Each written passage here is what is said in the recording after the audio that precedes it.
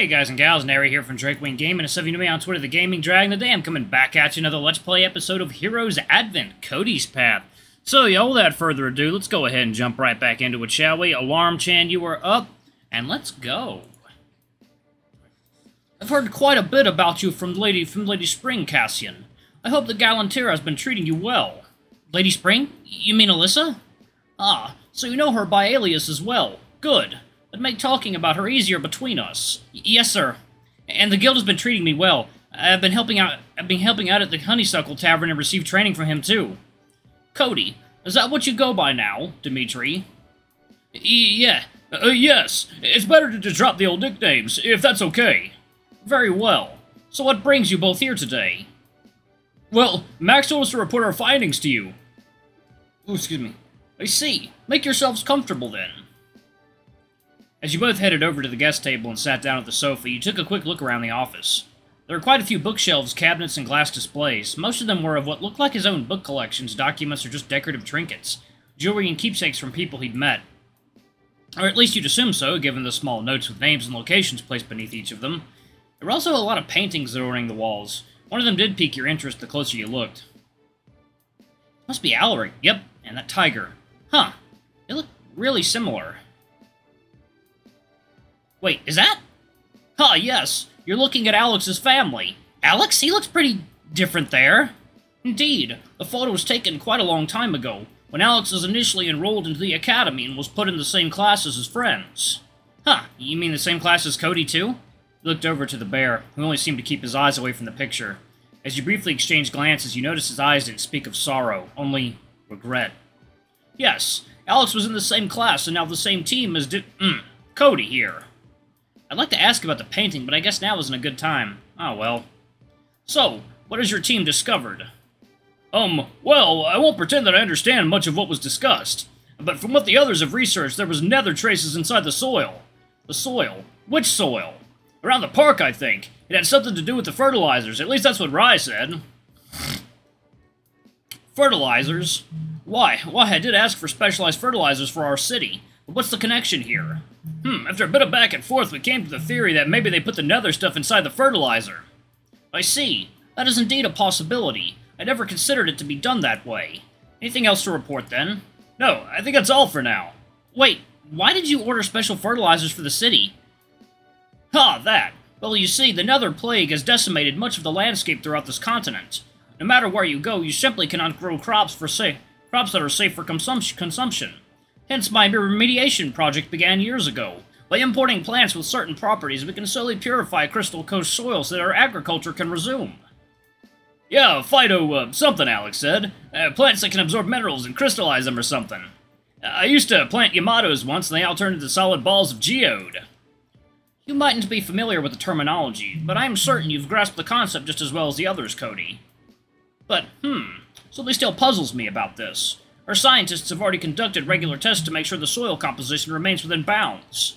I think Alex said something about it being spread out and adding up over time. If I understand this, then with the amount of trees in the park, this really adds up. I see. I think I understand where Alex is getting at. However, what are the odds? Have I made a mistake? Lapse in my judgment? Alex said to himself as he paced back and forth. Wait, where did I hear this from before? What about the Guardian Crystal? Should be okay, sir. Alex has been keeping an eye on it, running tests and making sure it's still fine. I see. That's one good news, at least. Very well. I shall inform the mercenaries on this matter, as well as conducting a thorough investigation on the personnel I've appointed to the remediation project. I guess you already know what to do next. Indeed. And, Kody? Yes, sir. I must personally thank you for coming here to speak with me today, given that we haven't seen each other for quite some time, and the last time was about... Hey, please, Alaric, you don't have to say it like that. I admit that I still find myself unworthy of the mercenary title. Even Max is displeased with my performances of late.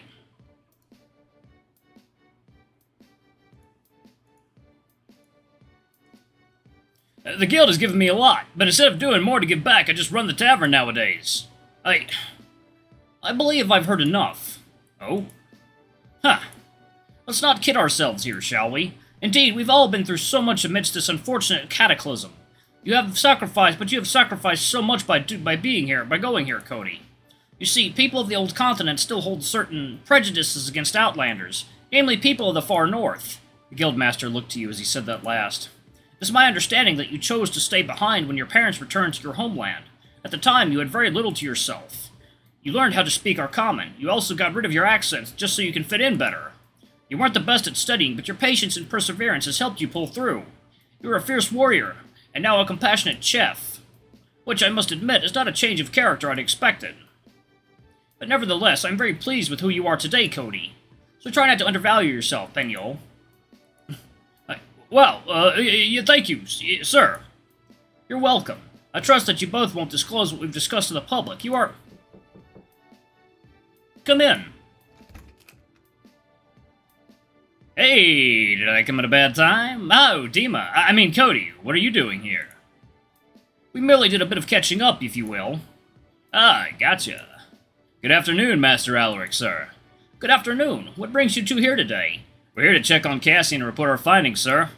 I already did that, Max. Really? Indeed, he's explained enough to me.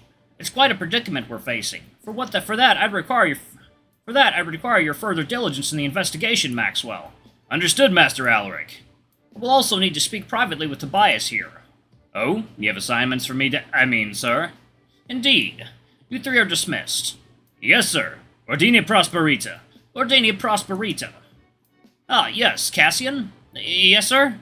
I'm glad we finally meet in person. Had it been any other occasions, I would have held a more proper welcoming ceremony for new recruits, but alas. No, it's okay, sir. I understand the gravity of the situation. The guild has also provided much for me. I can't thank you enough, sir. I am pleased to hear. And Kody. Yes. Take care of yourself. That's an order. All right. Yes, sir. Good. Now, if you'd excuse us, we'll be on our way. All right. Bye, Max, Kody, Cassian. After leaving Alaric's office, you headed back to the elevator with Max and Kody. Max? Huh? What's up? What gives? I reported to Alaric just like you asked me to. Did you really think I would forget my way to his office, or I would chicken out? Hey now, I don't mean any of that. I was just making sure the report is done properly is all. Look, I apologize if I said anything harsh, okay? I don't mean it. Alright. So, what do we do now? Just about lunchtime. You should get something to eat. Then you two are free to do your thing for the day. Now that you've reported to Alaric, it's up to him to act as he sees fit. I guess so. And, well, some juicy buffalo steak would be real nice right about now. Say, Kody, could we grab lunch at the tavern? Sure, but it won't be me cooking the food. That's fine. I'm curious to see how good this new cook of yours is. And so you follow the two to the tavern. You finally sat down after squeezing through the lunch crush queue at the entrance. Ashford was quick to swing by to take your orders, though he seemed to be so busy he couldn't even bother mustering a welcome back to Kody. He didn't seem to mind, though. Max and Kody were having a small debate about how fresh the hunted meat and harvested produce have to be to truly make a delectable meal. They sure are taking their time. Sorry, Cassian. It's the lunch rush. You know how it is. Being on the receiving end of it was brutal, but I guess sitting here waiting for a meal is just as bad. Should I call for Ash, then? He'll probably swing by in a bit. I believe that won't be needed, gents. The voice startled you as the person set 3 plates of food in front of you, which was quite impressive with how much he had managed to balance the extra plate on his sleeve.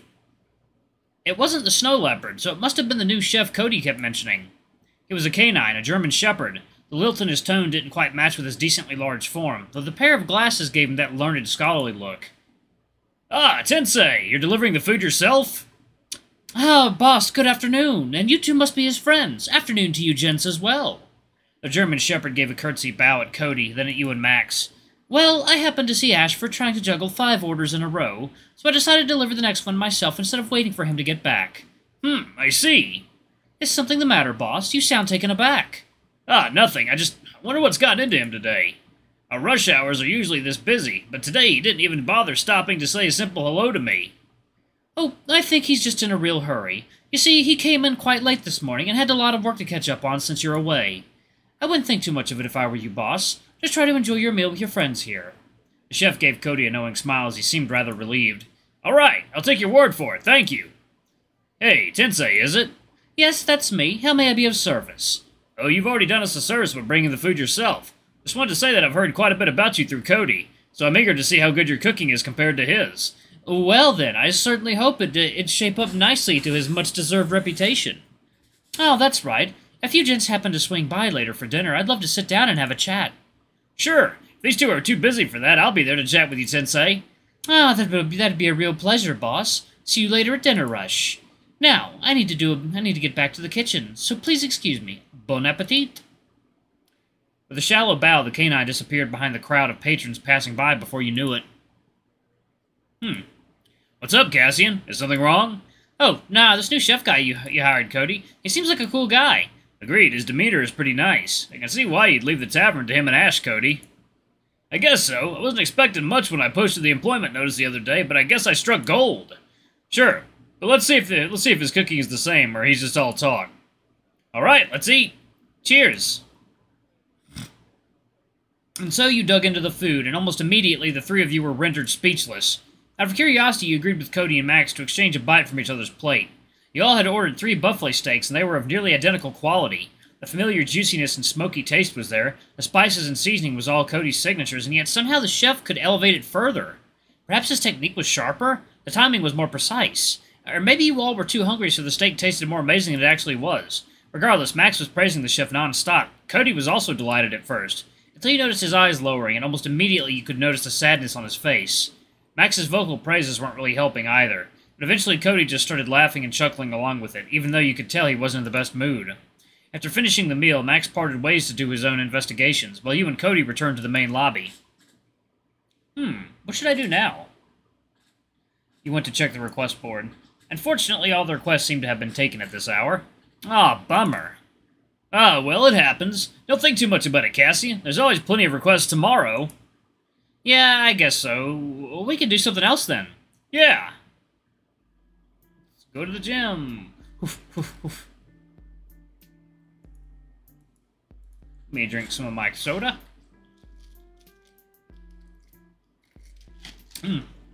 Cactus Cooler is pretty damn good. Y'all in the comments if y'all have a special soda or a drink that y'all really enjoy. Let me know in the comments. My particular favorite is Soda Pop, the pecan praline flavor. It's delicious. It's like drinking carbonated syrup. I know that sounds disgusting, but it tastes incredible. Anyway. Alrighty. Let's go to the gym. Oh, actually, let's go to the, yeah, okay. We'll do strength, yeah! Maybe that was it? Oh, no, I think Kody's endurance. Ah, endurance training! You've come to the right person for this! Wait, Kody, I'm not Ah! You're pulled away from a typical endurance routine, which mostly consisted of you trying to shrug off or deflect hits from Kody while stationary. Alright, that should do. You did well, Cassian. Did I? Both my arms feel so numb. You sure don't pull any punches, huh? Oops, sorry, I keep forgetting that you're still recovering, Cassian. It's alright, I'll be fine. You really are pretty strong, Kody. Huh, I guess we Svobodians are built different. We can withstand hard weathers and harsh conditions, he said, beaming with pride. So, you like things hard and harsh? Wait, that came out wrong. I'm not supposed to be Ray. Oh, God. Sure. So, what's it like in Svobodia, actually? Well, for one, it's really cold back there. The terrain is nothing but snow and mountains all around. Most of us are used to the harsh weather, but we could only stay in the settlement we were born in. Only people who are trained to navigate the blizzards can venture out to another settlement. Such as who? It's been a while, let me think. Kortsi, Straniki, Sibirachi. What's the word again? Oh, right, guardsmen, pilgrims, and scavengers. These people can come and go freely, no matter the weather situation. Ooh, guardsmen, huh? Were you one of them, Kody? It sounded like something made for you. Ha! Thanks, Cassian, but no, I never qualified the Elkaradzi trials. There's trials for that? Man. But what would happen if you qualified? Would you stay in Svobodia then? I guess I would have. Maybe I would stay in Olgograd and work for Father Grigory at the monastery. I remember my parents talking about the Hirimva shrine all the time. Maybe I'd have worked there instead. Life must be very different over there. Indeed, Svobodia is harsher all year round, but things around there are a lot calmer than here. But I guess I would have liked a quiet life yet. I'm still so used to putting myself on the forefront for others. You're pretty awesome, Kody. Yeah, thank you. Feel more durable now. Is there anything at the library? I'm kind of curious. You headed to the library. Kind of followed you along. Oh, the library? You come here often, Cassian? Not really, but I do try to learn as much as I can whenever I'm here. Okay, I'll go with you then. I might not be good with a lot of subjects, but cookbooks are pretty good to read. Here, I think I borrowed this one a while back. Kody reached for a book on the cuisine shelves. Arborea Cuisine Crash Course 101 is what the title says. Right. He briefly went through the most notable dishes in the book, sometimes going on mild tangents about how they should be prepared, and little nuances about technique and ingredients prep, etc. You're more so interested in the various dishes of this world. Aside from some very different ingredients, a lot of them bore great similarities to the ones back in your world. Some of them even had the exact same names. From the savory placentos of Rhode Island to the paella of Galliceo,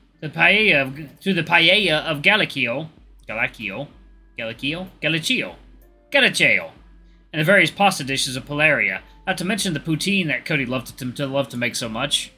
Yeah, that's all, folks.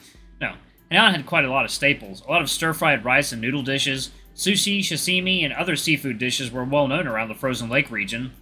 There was this chuka soba dish Kody described that sounded just like ramen to you, but maybe it was just called differently in Hainan. Alright, I'm going to go ahead and pause it right there. Thank you all so much for watching. Don't forget to like, comment, subscribe, ring that notification bell. Leave a super thanks or a tip if you can. It always helps. Until the next video, I love you all. I'll see you next time. Bye-bye.